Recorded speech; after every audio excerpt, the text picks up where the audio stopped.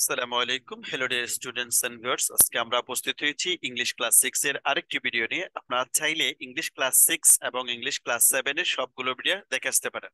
আমাদের চ্যানেলে একটা প্লেলিস্ট রয়েছে, ওই প্লেলিস্ট থেকে আপনারা সবগুলো ভিডিও একসাথে দেখে আসতে পারেন। আজকে আমরা চলে যাব ইউনিট 6 এর 6.4 এ আমরা চলে যাচ্ছি। এখানে ইউনিট 6 এর মধ্যে 6.1 থেকে শুরু করে 6.8 পর্যন্ত কতগুলো প্র্যাকটিস রয়েছে, ওই প্র্যাকটিস গুলো আমরা স্টেপ বাই স্টেপ ভিডিওতে এগুলো বলতেছি।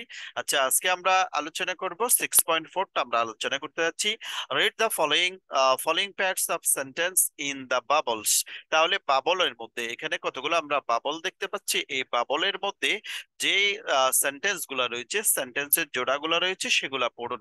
রিড দ্য ফলোইং প্যার্টস, নিচের of sentence in the bubbles.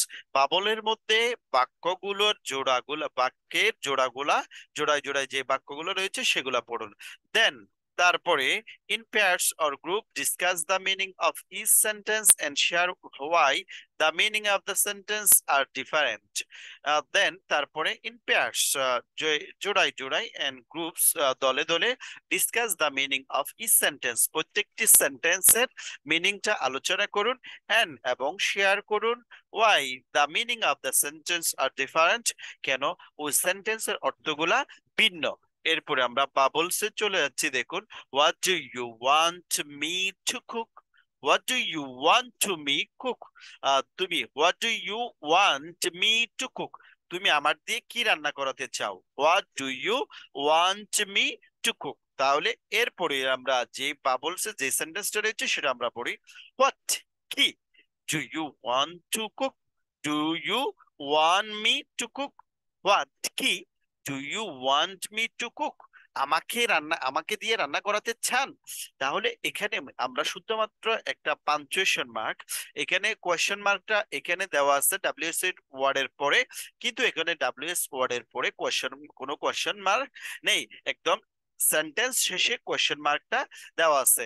এখানে কিন্তু ডাব্লিউএস ওয়ার্ডের পরে একটা কোয়েশ্চেন মার্ক দেখতে পাচ্ছি আমরা।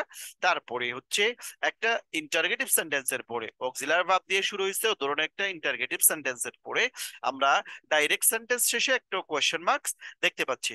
তাহলে একটা পাঞ্চুয়েশন মার্কের কারণে অর্থটা চেঞ্জ হয়ে গেল। তাহলে what do you want me to cook, তুমি আমাকে দিয়ে কি রান্না করাতে চাও? হোয়াট, কি? Do you want me to cook, আমাকে দিয়ে রান্না করাতে চাও? তাহলে এতটুকু আমরা তফাৎ দেখতে পাচ্ছি। তাহলে এখানে আরো বেশি বুঝতে পারবা তোমরা। দেখো, এখানেও আমরা দুইটা সেন্টেন্স দেখতে পাচ্ছি, যে লেটস, চলুন, grandma, let's eat, let's eat grandma, চলুন গ্র্যান্ডমাকে খাই। তাহলে এখানে লেটস ইট গ্র্যান্ডমা, এখানে গ্র্যান্ডমার আগে কোনো কি নেই, এই কমা নেই। এখানে দেখুন, লেটস ইট, এখান থেকে এতটুকু আমি একটু হাইলাইট করে দিচ্ছি। এখান থেকে এতটুকু কি রয়েছে, মিল রয়েছে আগের সেন্টেন্সের সাথে। লেটস ইট, এটাও লেটস ইট, এ দুটোটা রয়েছে। চলুন আমরা খাই।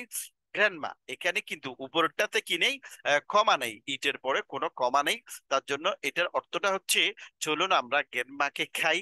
এরপরে এই যে দ্বিতীয় সেন্টেন্স যেটা রয়েছে, সেখানের মধ্যে আমরা গ্র্যান্ডমার আগে এবং ইটের পর একটা কমা দেখতে পাচ্ছি।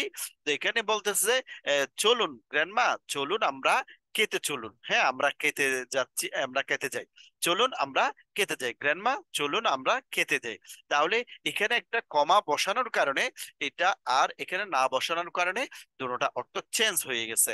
তাহলে এরপরে এখানে দেখুন, আমরা এখানে একটা বাবলসে দেখতে পাচ্ছি। এখানে হচ্ছে কংগ্রেচুলেশন উইশড রূপা, মানে রূপা কারো দ্বারা কংগ্রেচুলেশন হলো। তাহলে এখানে কোনো আমরা কোটেশন মার্ক কোনো কি দেখতে পাচ্ছি না, কোনো এক্সক্লেমেশন মার্ক দেখতে পাচ্ছি না। এখানে কংগ্রেচুলেশন উইশড রূপা, মানে কেউ রূপাকে কংগ্রেচুলেশন জানালো।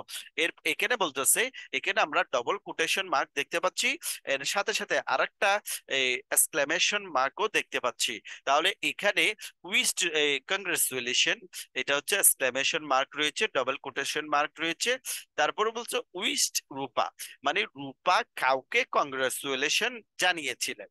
তাহলে এটা হচ্ছে রূপা নিজে জানিয়েছিলেন, এটা যেটা পিঙ্ক কালার দিছে এটা কারো দ্বারা রূপা কি হয়েছিল, কংগ্রাচুলেশন মানে অভিনন্দনটা পেল। তাহলে দেখুন আমরা এখানে কি করার কারণে এখানে একটা কোটেশন মার্ক নেই, উপরেরটাতে কোনো কোটেশন মার্ক নেই, তারপর হচ্ছে কোনো এক্সক্লেমেশন মার্ক নেই, তারপরে নিচেরটাতে এটাতে কি রয়েছে, কোটেশন মার্ক রয়েছে, নিচেরটাতে কোটেশন মার্ক রয়েছে, এক্সক্লেমেশন মার্কও রয়েছে, যার দরুন এই দুটোটার অর্থ ভিন্ন। যেমন উপরেরটার অর্থ হচ্ছে আহ মানে রূপা কারো কাছ থেকে কংগ্রেচুলেশন পেল। হ্যাঁ, রূপা কারো কাছ থেকে কংগ্রেচুলেশন পেল। তারপর নিচের যে মিনিংটা রয়েছে সেটা হচ্ছে রূপা কাউকে কংগ্রেচুলেশন জানালো, তাহলে উইশ করলো। তাহলে আপাতত আমরা হয়তো আমরা বুঝতে পেরেছি, তোমরা অনেকেই বুঝতে পারছো। যদিও বুঝতে না পারো তাহলে চটপট কমেন্টে জানিয়ে দিবা। যদি ভালো লাগে লাইক করবা, ভালো না লাগলে ডিসলাইক।